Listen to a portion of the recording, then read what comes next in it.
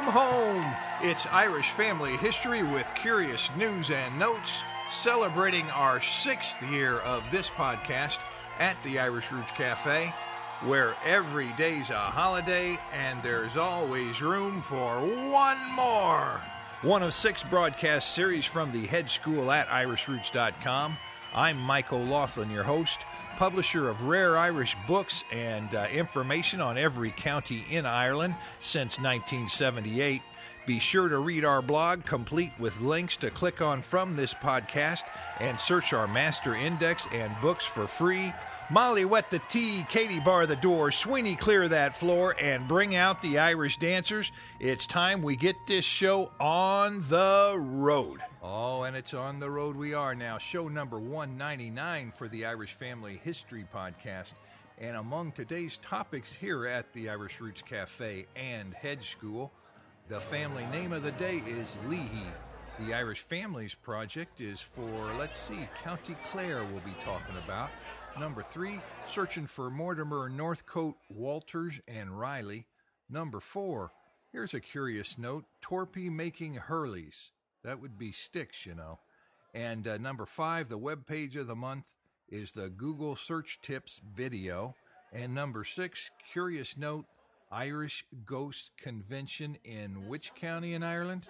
And number 7, a 1-minute podcast. I'll give some notes on my search in County Clare way back when. That should be interesting if nothing else. So all that's coming up. I'll be back in about, 15 seconds?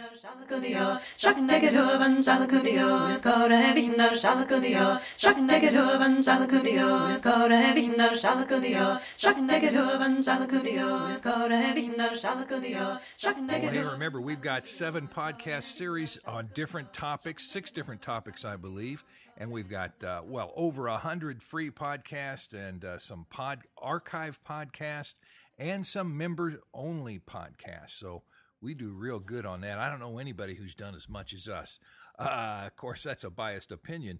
And, hey, we've got an enhanced Irish Family History podcast, too, that has photos and links. All you have to do is have QuickTime for that, I think, or iTunes will play it, too. But notes for the week. What's happening today at the Irish Roots Cafe? Well, hey, you can see all of our YouTube channel videos on YouTube. I've got a link on the blog to the master page that shows all 20 that we've got up now. And I'm starting to get my confidence back. I made a little small one of a song just to see if I remembered how to record. So that's coming along okay. And we've got we've got a new main Facebook page, and then we've got a new Facebook song page, which is really Irish Song is the title of it. A traditional Irish song when you read it. And then, we've got a head school page on Facebook, too, which is a group. So I'm just going to see if there's interest in the song page or the head school page, and keep it if there is and dump it if there isn't. That's a lesson in practicality. Number 3, iTunes Irish Roots Podcast Provider page. Yes, we have a page all of our own with all 7 podcast feeds, I believe, including the video podcast. And got a link to that on the blog.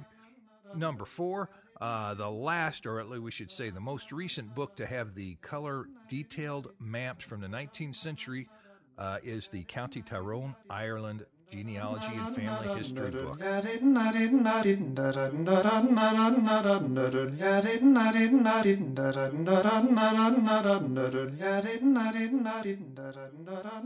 Oh, here we go. We're going to listen to me talk a little bit here. Let me see. I was going to talk about the Irish Genealogy CD that we've got as part of our set of CDs, And I, of course, am talking about my history and experiences and what I've learned since 1978, doing all this research and talking to all of you folks and really enjoying it.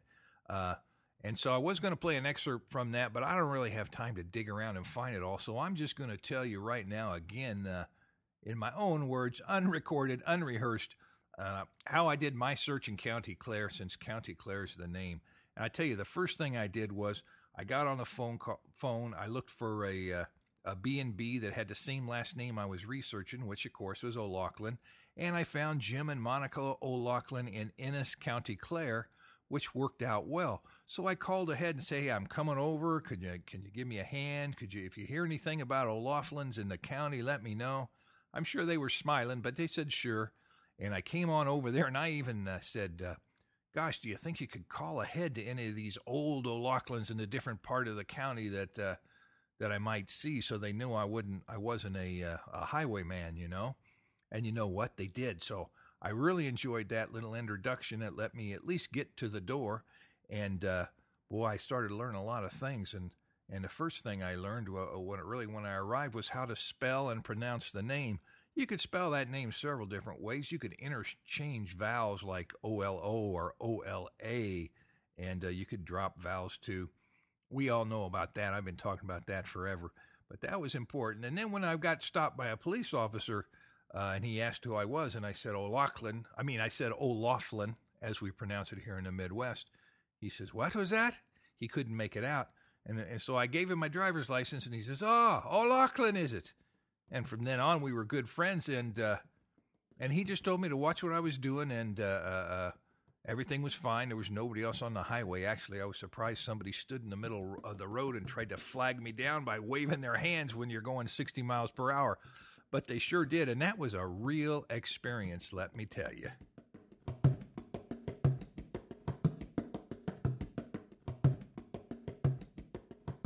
Okay, now what are we going to look for here? Let's move on to the County Clare, Ireland, the Irish Families Project. We can all learn a little bit from that. Now, I picked 3 books we've got in the Irish Families Project for County Clare. And number 1 is The Families of County Clare, Ireland. That's our hardbound book that I put together on County Clare. And it was one of the first books I did because my name was OLaughlin, and the OLaughlins came from Clare. The very first county series book I did that was hardbound was County Kerry because my mother's people came from there. That's a logical decision, and that's where I spent most of my early days researching. And, of course, the Families of County Clare, Ireland book contains hundreds of families, not in the other books. They're not just a duplication. And, gosh, what are you going to find out? Let's take a look at the intro to that book. Let me see here. Here you go. It says, "We have early records of Viking raids from Scandinavia, which included landings at Galway Bay in the north of Clare and up the Shannon River into Limerick in the south of the county." You know, that's where a lot of those Vikings settled and fought with or against Brian Boru, depending on the year. And, hey, we talk about the geographical division that we now know as County Clare, and that was formed in the year 1565, and it was taken out of the territory earlier known as Thomond. And in earlier times, that territory of Thomond was larger than Clare, of course, and it contained a lot of Limerick and Tipperary, and it ran to the borders of Kilkenny and Queens County. Now, those boundaries in those days were somewhat flexible. It depends on, I guess, who was standing at the crossroads with a club or a sword or a rifle. And it rose and fell with the fortunes of the families of Thomond, but Thomand is the name, and if you're looking historically in your research and records, you should know that because you might miss it. They didn't call it Clare back in the early days. And, of course, Clare's bordered on the Atlantic Ocean on the west and by Lough Derg and the Shannon River on the east and south, and it's separated from Tipperary, Limerick, and Kerry that way. And that became a part of the reason that Clare was really sort of a separate entity of its own, and a lot of people ended up fleeing into Clare, and it gives it a very special flavor all of its own. So they remained independent for quite a while, and you're also going to find some close ties between families of Limerick, Tipperary, and Clare. And you might find some border jumping there when you're doing research. So remember that. They just don't stay fixed in that one area. And, of course, when you're on the border with another county, then you never know where you're going to find them. So remember that geography and the links with the Kingdom of Thomond and County Clare.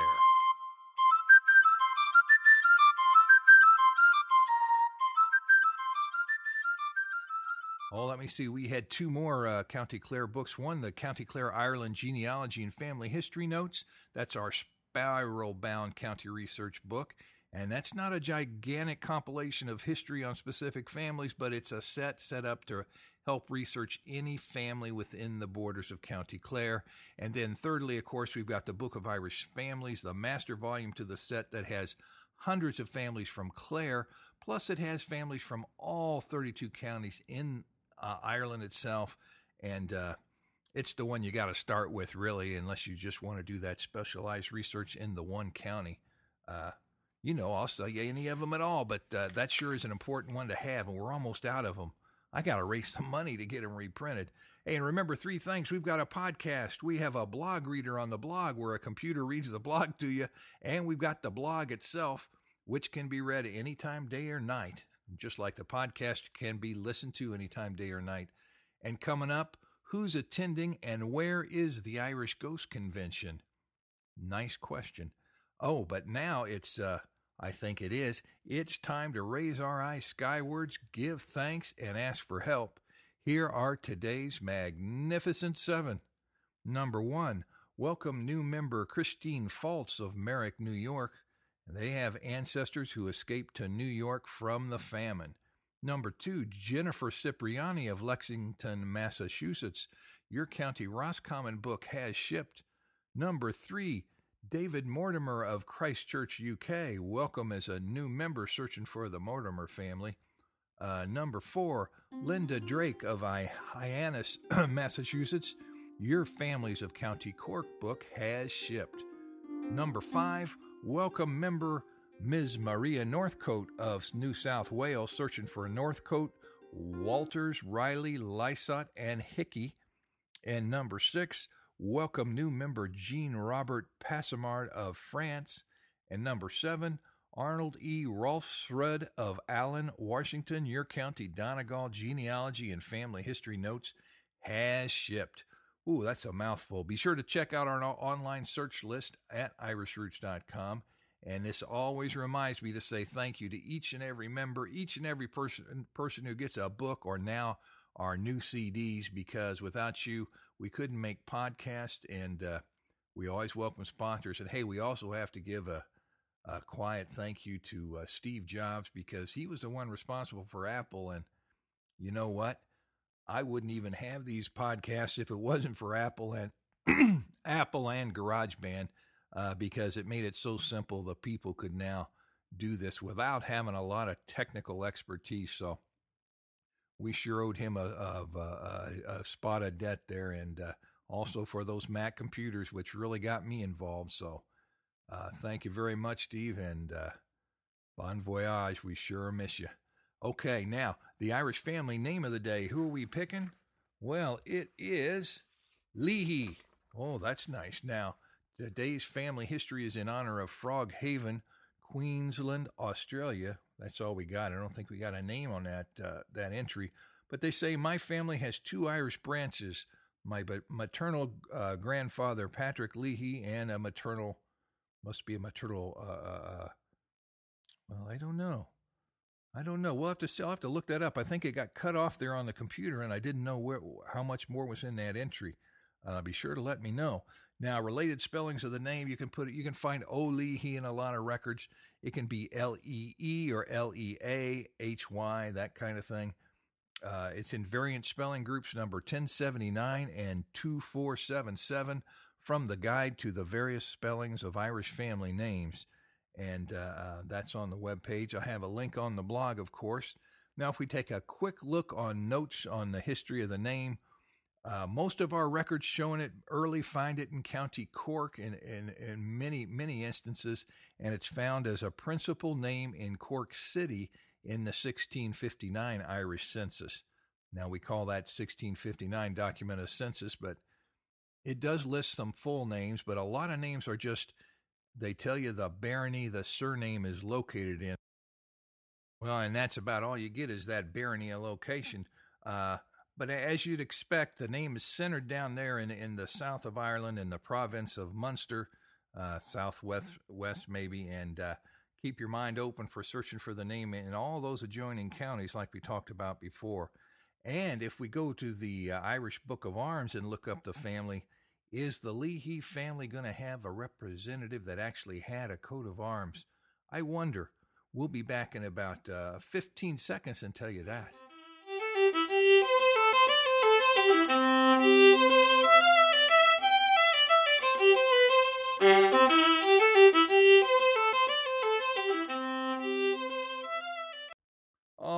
yes, we've got a winner. The family of Leahy in County Kerry is given in both editions of My Irish Book of Arms. And it looks, what's on there? Boy, this is sort of an old one. It was sort of blurry.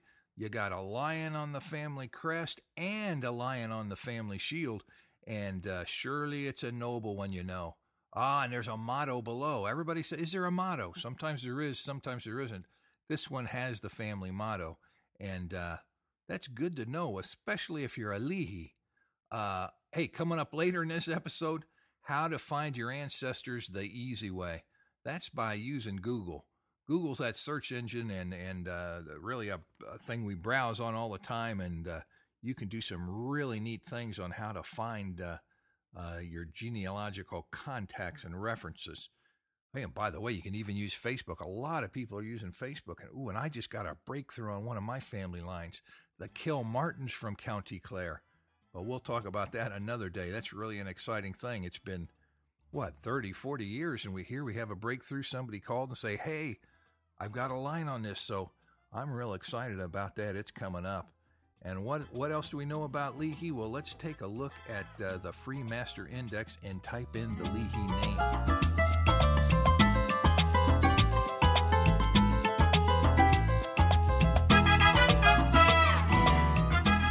Well, we go to that index at irishroots.com and find Leahy 39 times in our books, and it's in the Families of County Cork several times, and in our Irish Genealogies book, and in our Irish Book of Arms, of course, and in the Surnames of Ireland with 200 surname maps by Nefsey.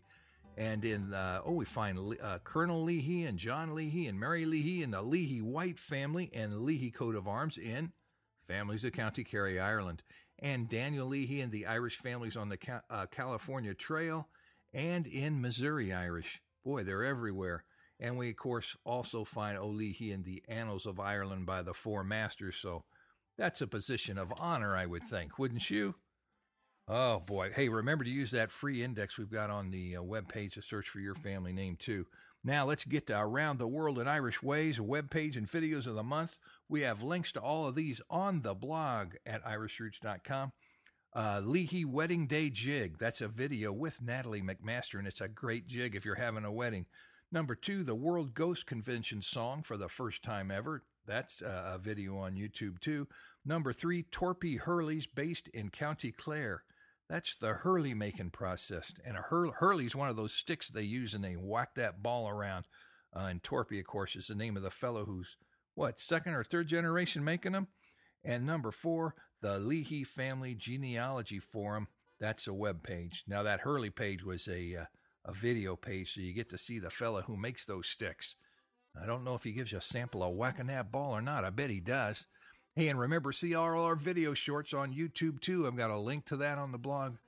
We've got all our things listed, and we're getting ready. We're just now making our new series of videos, so get ready for that.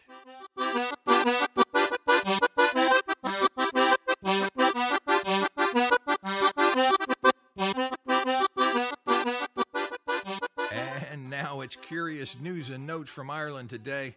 Everybody's favorite, our last segment. Number 1, a new list of 18th century people in the Limerick workhouse.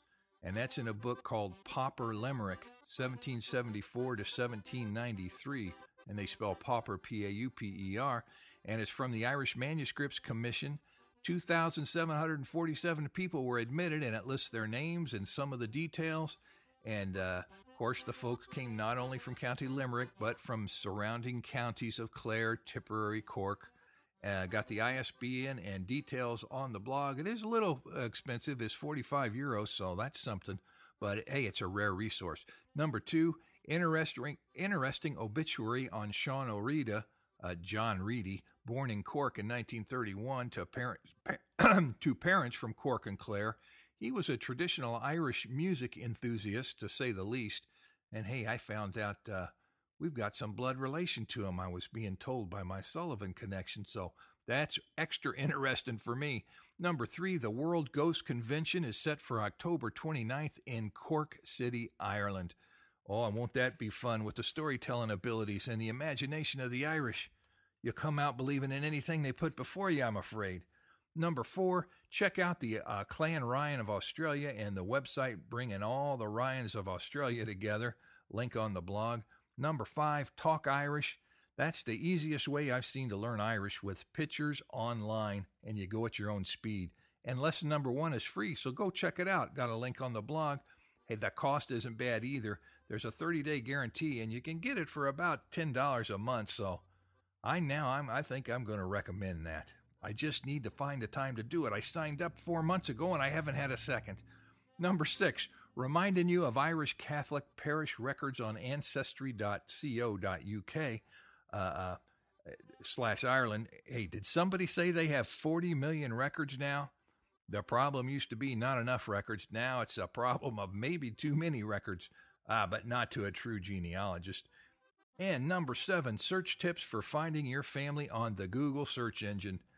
Here we've got a video for that, and it's on familysearch.org, but there's a video link right to that video. You'll be able to see it if you go to the blog and click on the link. And that's about the end of all the formal stuff I had today. And remember, coming up, well, we're not only going to have a new format, a little quicker format, I think, on our new podcast format, coming up with episode 200 or so, maybe 201.